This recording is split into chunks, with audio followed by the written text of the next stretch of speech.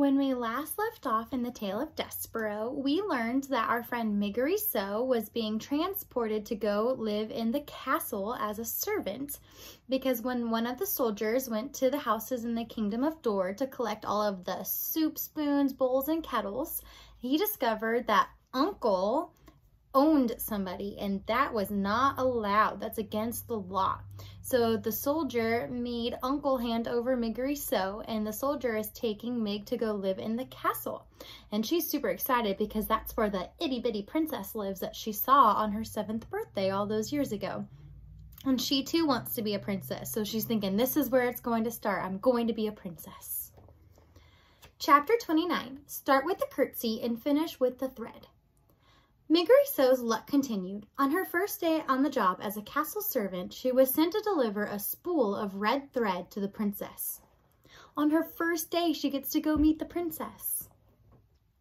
Mind, said the head of the serving staff, adore a woman named Louise. She is royalty, so you must make sure you curtsy. What? Shouted Mig. You must curtsy, shouted Louise. Gore, said Mig. Yes, ma'am.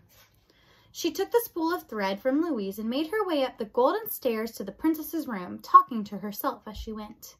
Here I am, off to see the princess. Me, Miggery, seeing the princess up close and personal like.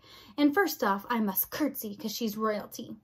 At the door to the princess's room, Mig had a sudden crisis of confidence. She stood a moment clutching the spool of red thread and muttering to herself. Now, how did that go? Give the princess the thread and then give her a curtsy? No. The curtsy first, then the thread. That's it, Gore. That's right. That's the order. Start with the curtsy and then finish with the thread. She knocked at the princess's door. Enter, said the P. Mig, hearing nothing, remember, her ears are all messed up, knocked again. Enter, said the P. And Mig, still hearing nothing, knocked yet again. Maybe, she said to herself, the princess ain't home. But then the door was flung wide open, and there was the princess herself, staring right at Miggery. Gore, she said, as her mouth was hanging open. Hello, said P. Are you the new serving maid? Have you brought me my thread?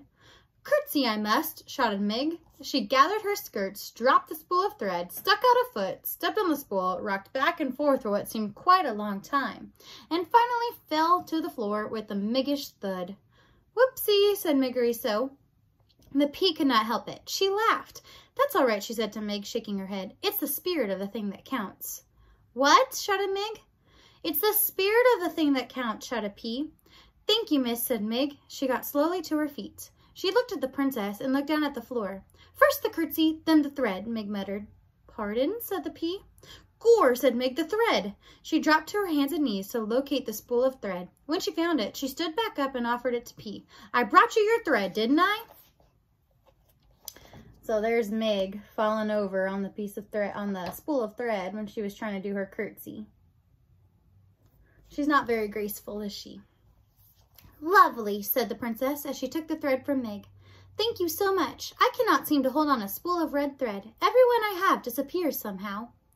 Are you making a thing? Asked Mig, squinting at the cloth in P's hand. I'm making a history of the world, said the P, in tapestry. See?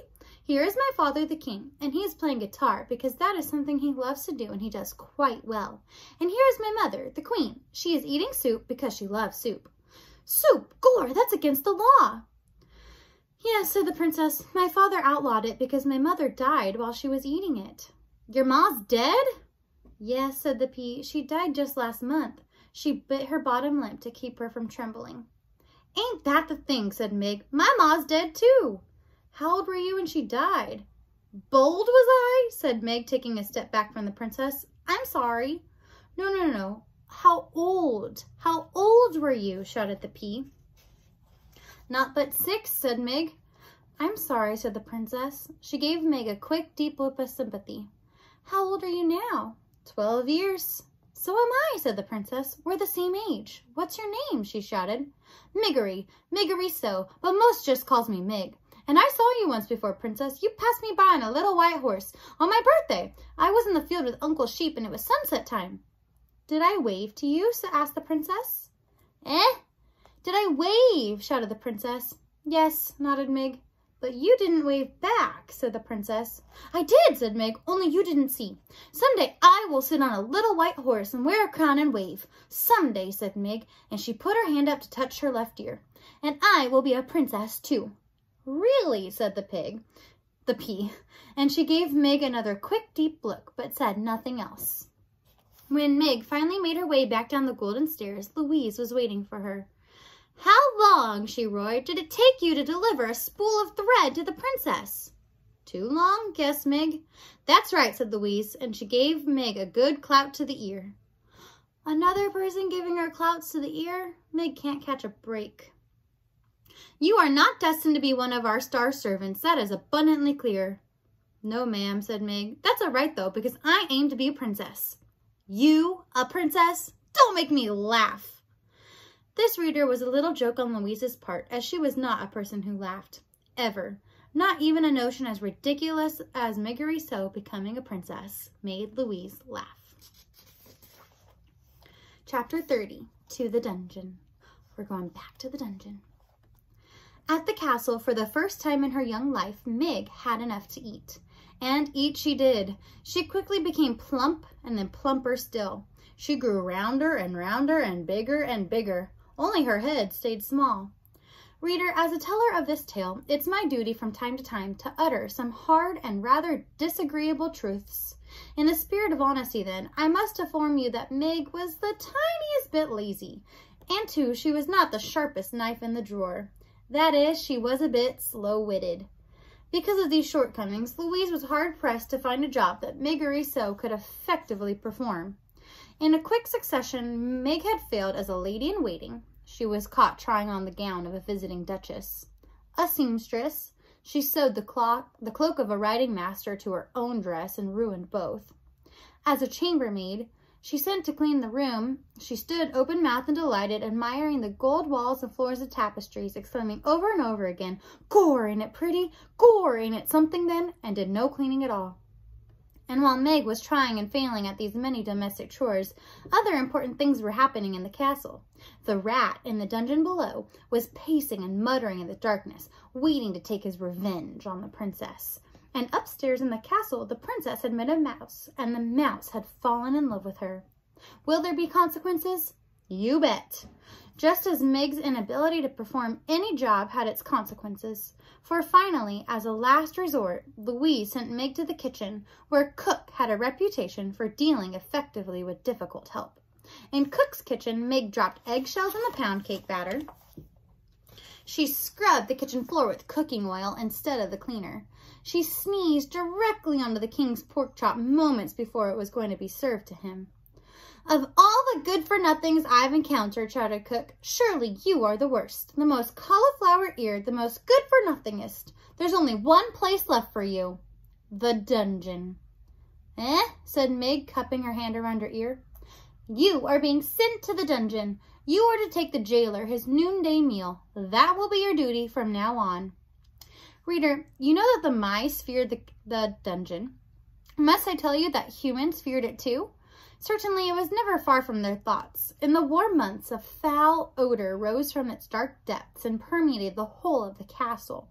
And in the still cold nights of the winter, terrible howls issued from the dark place, as if the castle itself were weeping and moaning. "It's only the wind," the people of the castle assured each other. "Nothing but the wind." Many a serving girl had been sent to the dungeon bearing the jailer's meal, only to return white-faced, weeping hands, teeth trembling, insisting that they would never go back. So here is Cook telling Megariso that she is destined to work in the dungeon.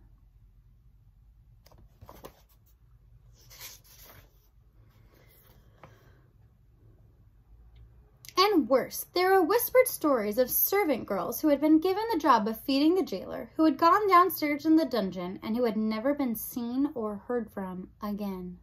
Do you believe that this will be Meg's fate? Gore, I hope not. What kind of story would this be without Meg? Okay, really quick, I want to pause. Can you name 3 characters who are now in the dungeon? Despereaux, Roscuro, and Megariso. I wonder what's going to happen.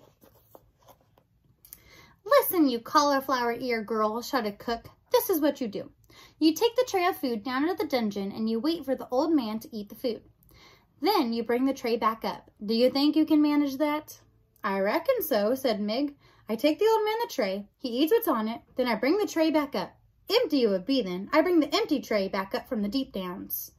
That's right, said Cook. Seems simple, don't it? But I'm sure you'll find a way to mess it up. What? Said Meg. Nothing, said Cook. Good luck to you. You'll need it. She watched as Meg descended the dungeon stairs. There were the very same stairs, reader, that the mouse, Despereaux, had been pushed down the day before. Unlike the mouse, however, Meg had a light on the tray with the food. There was a single flickering candle to show her the way to the dungeon. She turned on the stairs and looked back at Cook and smiled. That cauliflower-eared, good-for-nothing girl, said Cook, shaking her head. What's to become of something who goes into the dungeon smiling, I ask of you? Reader, for the answer to the cook's question, you must read on. See you tomorrow.